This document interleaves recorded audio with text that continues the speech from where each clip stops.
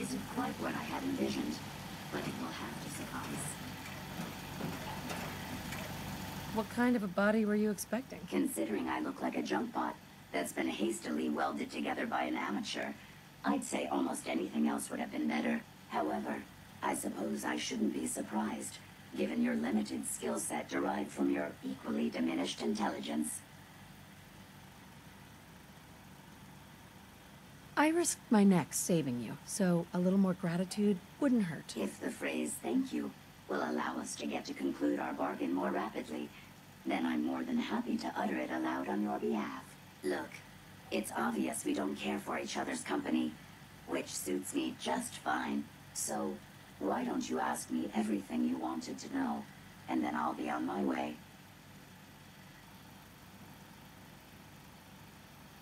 Tell me everything you know about the Mechanist. Now there's a fascinating subject. The Mechanist, amazingly adept at programming, a veritable genius with electronics. I'm not surprised you're interested. I've been dutifully carrying out the Mechanist's instructions to help the people of the Commonwealth for quite a long time.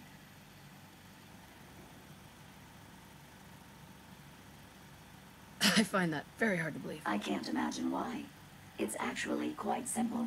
The Mechanist instructed me to seek out and help the people of the Commonwealth. By my calculations, the easiest way to help a human is simply to destroy it. There's no point in prolonging a laughably fragile life. It's the most efficient way to assist them. Any other effort to help tends to result in numerous complex side effects.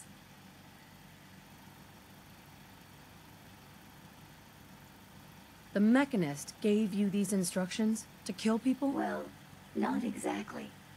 The specific instruction was to help people.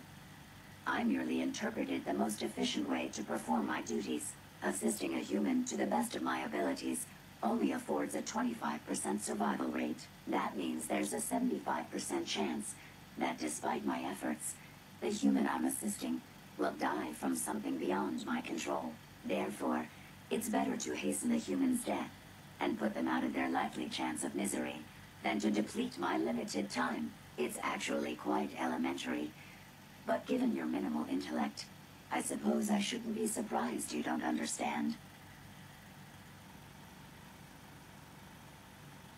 Can we stop with the petty bickering and just get to the part where you tell me how to access the Mechanist facility? I promised to answer your questions, and unlike humans, I don't have the capacity to lie. It's rather simple, really. In order to gain entry to the Mechanist facility, you're going to need to outfit one of your robots with an MSAT modification. I'll upload the plans to your Pip-Boy device. There. I've fulfilled my portion of our agreement. Perhaps I'll remain here for a while and see how things resolve between yourself and the Mechanist. Purely for my own amusement, of course. I suspect you'll have quite a tale to tell once you return. But then again, I'd be surprised if you ever return at all.